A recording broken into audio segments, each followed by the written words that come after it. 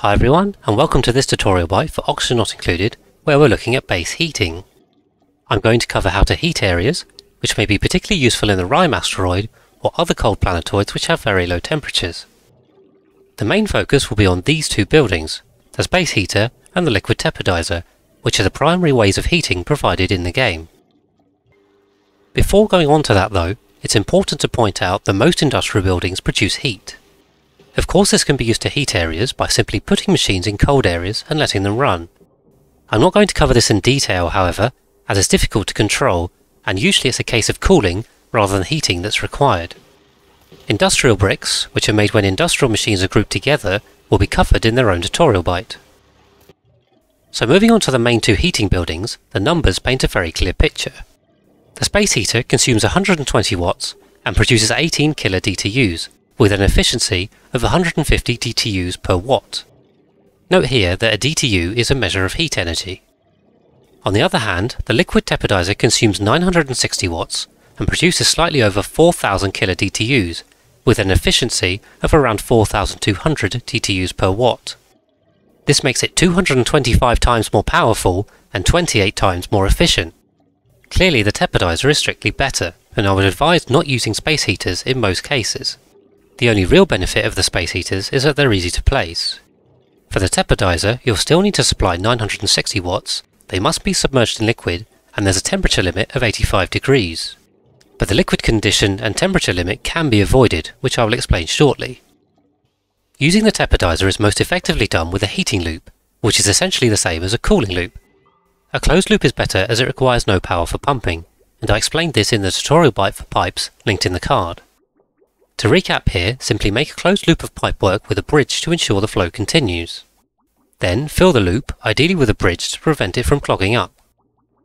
Polluted or normal water are typical liquids to use, and the pipes should be made from granite due to the thermal conductivity, with radiant piping in key areas.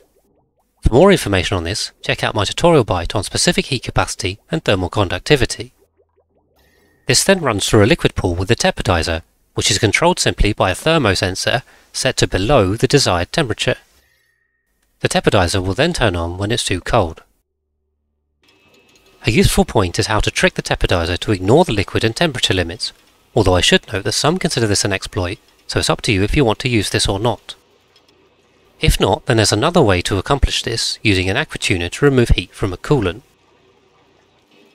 It's extremely useful to be able to heat higher than 85 degrees, and I often use this in hot industrial bricks to boil the polluted water made by petroleum or natural gas generators.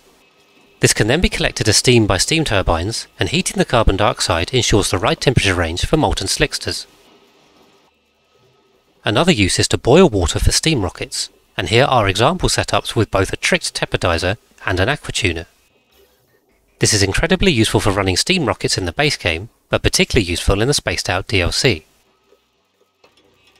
There are a couple of ways to trick the tepidizer, but all rely on quickly pulsing an automation signal between green and red. This is because as the tepidizer is turned on, it heats for a short time before checking the requirements. The simplest way to do this is to use a timer sensor set to the minimum values, but this has no control and will heat until you stop it, or it overheats.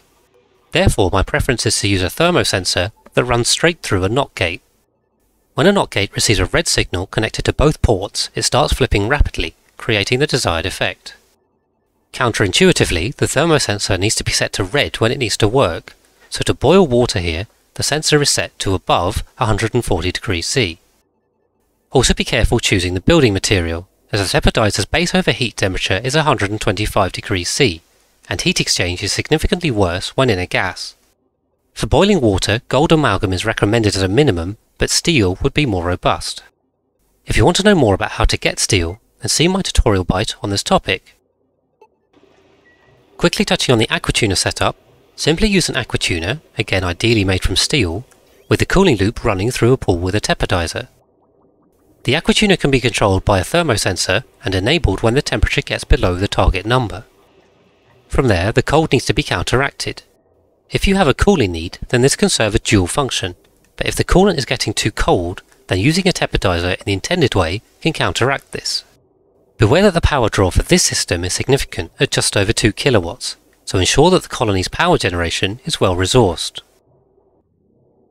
And that's all for this quick look at heating in Oxygen Not Included. I hope this lets your colonies thrive on cold planetoids, and thanks for watching.